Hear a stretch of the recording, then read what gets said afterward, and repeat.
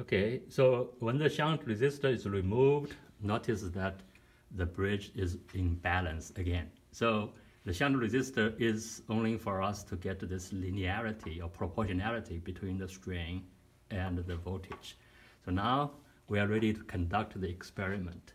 So gently pull the tab on the solder can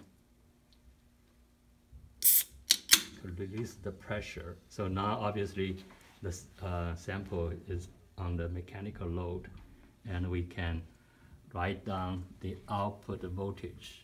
So this output voltage is 0.77 volt.